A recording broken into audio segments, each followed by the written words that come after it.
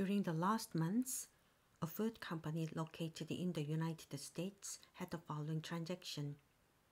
Bought raw material from Indonesia, sold food product to France, received a royalty fee from its branch in the United Kingdom, donated to charitable institution in Africa, borrowed from bank in Singapore, paid legal fee to its German legal consultant company, received interest coupon from its investment in Eurobond issued in Luxembourg. Question is, how much these transactions will most likely increase the U.S. current account? In international trade, balance of payment system keep track of international economic transaction in current account, capital account, and financial account. In current account, merchandise import and export,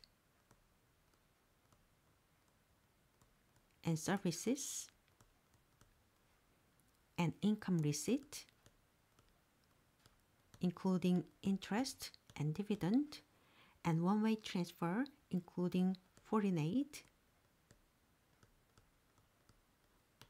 will be logged, and financial account will record international borrowing.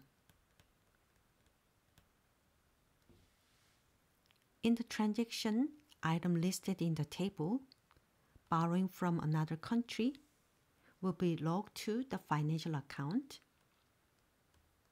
and the rest will be logged to current account.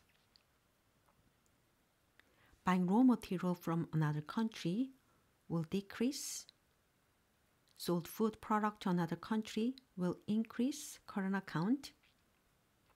Receiving royalty fee will increase. Donation to another country will decrease. Paying legal fee will decrease current account. Receiving interest coupon will increase the current account.